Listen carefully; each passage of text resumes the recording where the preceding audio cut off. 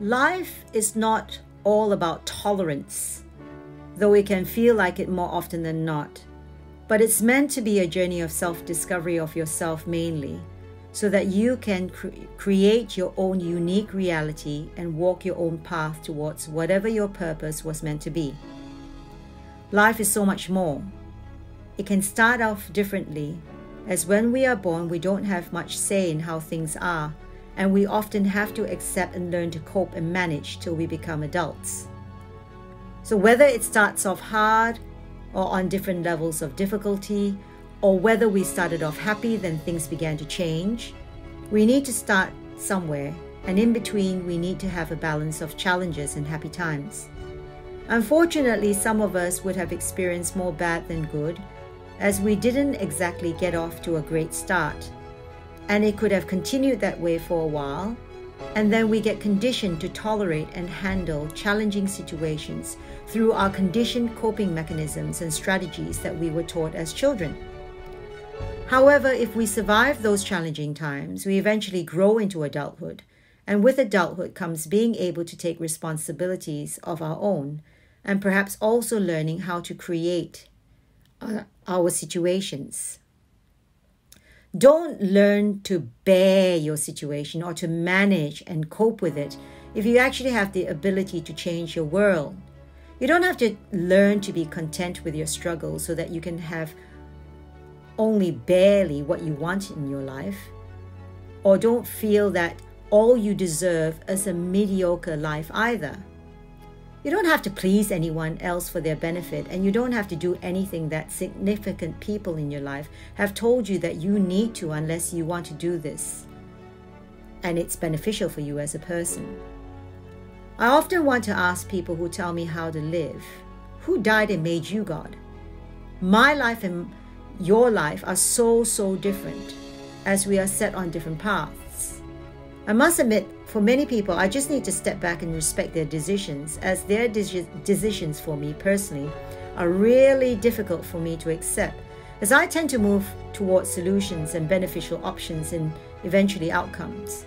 I don't believe in staying stuck, and I believe that working and believing that things can be different sets out an energy force that will bring about some kind of positive change, as opposed to staying stuck in predicaments that often you will find that there is a choice. Life is about self-discovery of what is beneficial to us and what is not. It's about reprogramming or unlearning some so-called facts that we have been taught and conditioned that may not resonate with our newly found belief systems anymore. Self-discovery is the innate ability to learn about what resonates deep within us on a soul level that leaves us feeling our true selves as we step into our true identity. It's a no-holds-barred system of trust and awareness that we can rely on our own intuition and step into our own judgment calls and stick to them, becoming unshakable in our quest towards finding out more about ourselves and our inner worth. We all have inner strength and inner talents that we were born with, and we all are here on earth to serve a purpose. And all of us, believe it or not, have a so-called soul mission to fulfill. Let your own inner intuition and intention set you towards your path in life, and not live only to fulfill another's mission, intention, or interest. They can achieve their own intentions, and you can leave them to it. What tends to happen is the strong dictate the weak. And if you were never taught to fight for things that you believe in, as you had unfortunate role models who showed you otherwise, and to learn how to tolerate misery, then you will not be able to do it immediately, as you were not shown how to, but instead you need to learn how to, and to forget your past lessons which no longer serve you. Get rid of that selfish partner. Let go of that stupid job which leaves you feeling stressed out. Sort out the things that are not working in your family, and learn to know when to stop. Some things are within your control, so control those things and let others which are not go, as only you have total control of you. You cannot change another person or get them to see something that they do not have interest in seeing. You cannot change someone's belief systems or values unless they are willing to listen.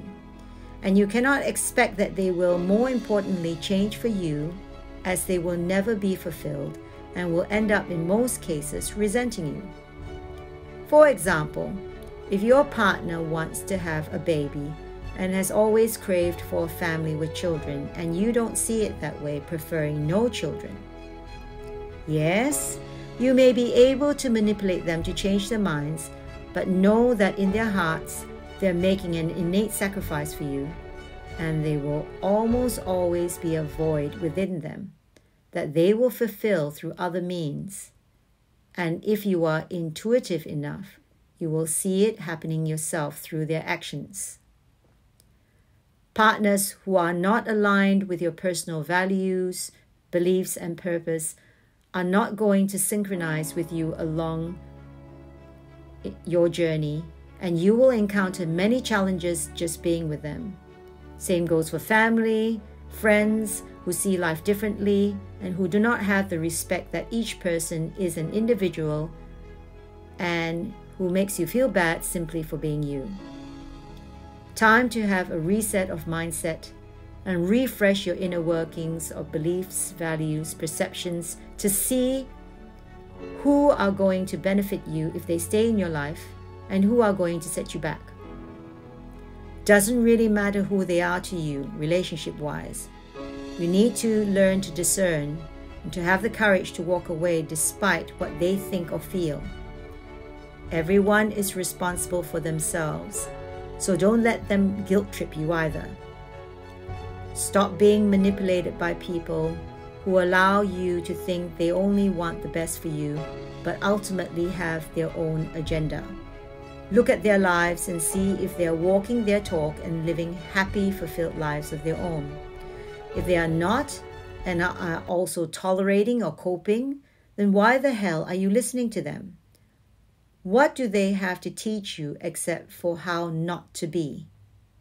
Fight the resistance to obligations, obligatory relationships, obligatory responses, obligatory actions, just to make others happy but not you. Learn to appreciate yourself more and perhaps to put yourself on that pedestal that you put others on for a change.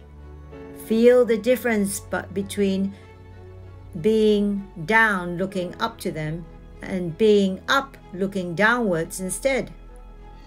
Learn to embark on your own journey of self-discovery to discover what your happiness looks like and feels like.